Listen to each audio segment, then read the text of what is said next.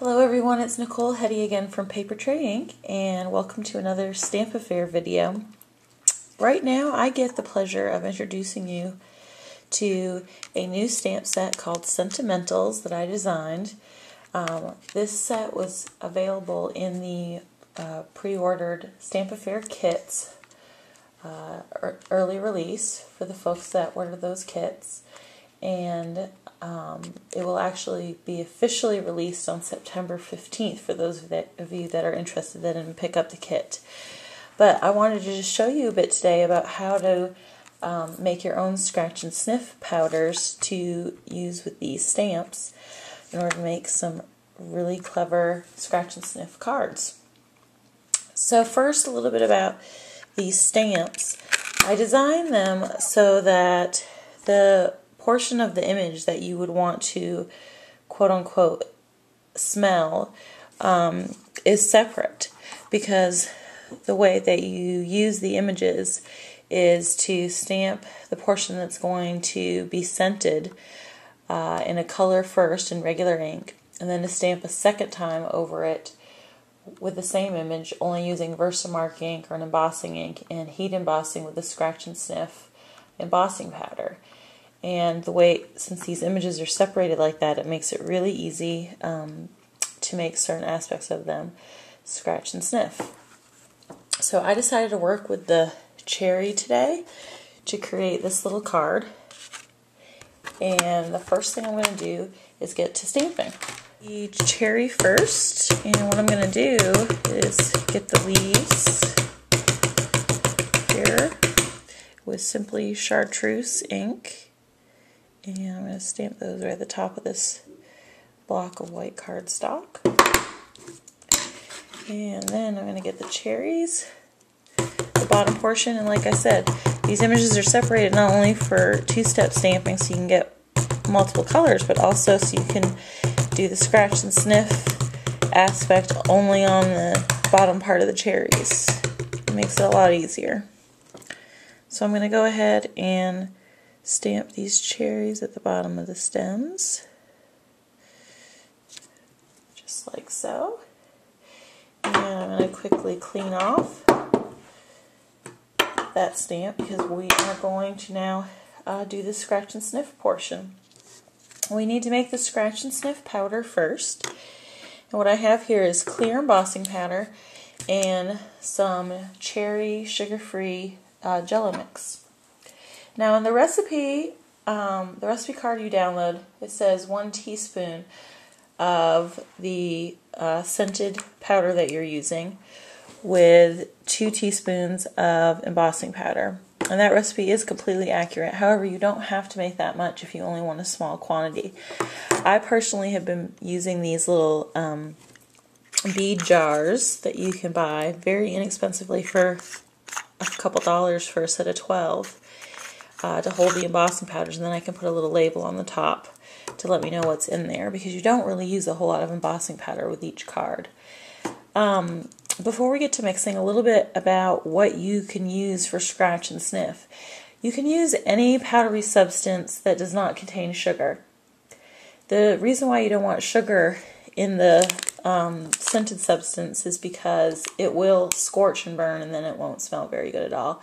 So basically you can use any kind of Kool-Aid as long as it's sugar-free, Jello, pudding mix. You can even use spices like cinnamon, pumpkin pie mix. We have a gingerbread man in the sentimental set that you could use with ginger to make him smell like a gingerbread man. You can use cocoa powder, not as in hot chocolate, powdered hot chocolate, but regular baking cocoa powder for the inside portion of the cup to make it smell like cocoa. Same goes for this Hershey's Kiss in the set. You can literally use just about any powder as long as it doesn't have sugar in it. You can even use ground coffee. So what I'm going to do is 2 parts. You want to do 2 parts clear embossing powder. So I'm doing 2 scoops of that. To 1 part of your scented powder, which I am using cherry Jello. put in this little container, and then you just want to stir it up. And sometimes I like to go ahead and use the opposite of the end of the spoon to get it mixed up well. And you want to make sure that you have it mixed up thoroughly, because if you use some of this on your card and only the Kool-Aid or the Jell-O or whatever sticks to your image and not any of the embossing powder, then it won't stick. You need some of the embossing powder in every application to help everything adhere to your stamped image. So one other thing I want to point out is that, let me clean this off here, is that your powder is going to end up being slightly tinted a color depending on what you're using for your powder. So for instance, this is slightly pink, so I don't think this would necessarily work if I had stamped cherries that were blue or, you know, an unconventional color. Same goes with coffee, a lot of your spices, everything pretty much has a color, so you want to make sure that your image is stamped in a color that will complement what color your embossing powder is going to end up being. So now that I have my embossing powder ready, I'm going to go ahead and stamp a second time with Versamarking. Got my cherries here. Ink those up with Versamark. And I'm going to line them right up on top of my first impression. Just like that. I'm going to go ahead and sprinkle on some of this powder I just made up. And I don't know if you can see that on the camera, but there's just a light coating of just like regular embossing powder on there. It just happens to be scented, and it happens to have cherry Jell-O mixed in with the clear. Let me go heat this up real quick. Okay, and here I am after I've heat embossed, and if you can see it in the light just right, it's got just a little bit of a shine to it now, and it also has a texture in it that makes it perfect for scratching and sniffing. So I'm going to take a small arrow in the set. These are like my favorite parts of the set. There's 4 arrows that say scratch and sniff, so that the recipient of your card will know that it has a scratch and sniff element on it. This is one of the styles of the arrows, and I'm going to add this right beside the cherries, just like that. And the next thing I'm going to do is go ahead and adhere this to my Pure Poppy card base.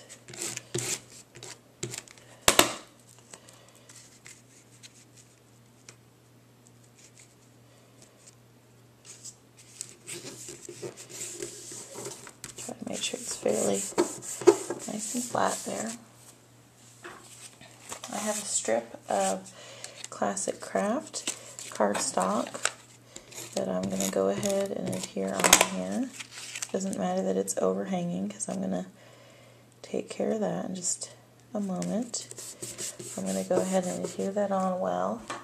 And then I've got each of the images in this set has a cute little slightly punny sentiment to coordinate with it. And this one has the cherry on top. And I'm going to go ahead and trim the edges off of this Classic Craft strip with a knife and a ruler.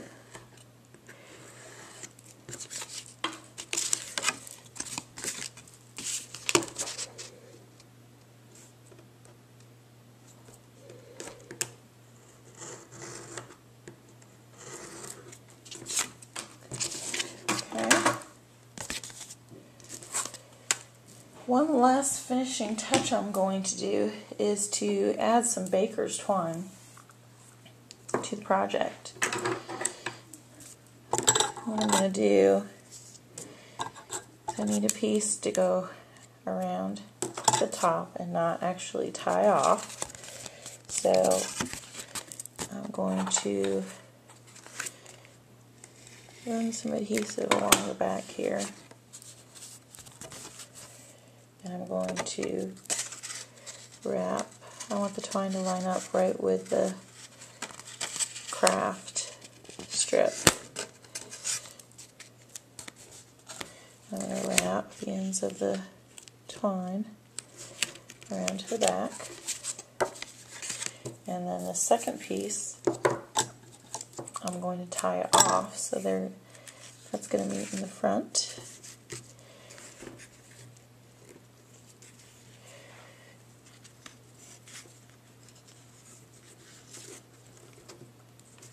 And finish it off in a little bow here.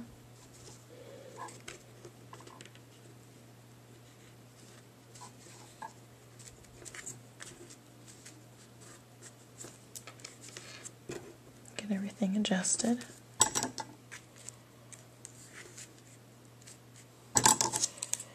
And trim the ends.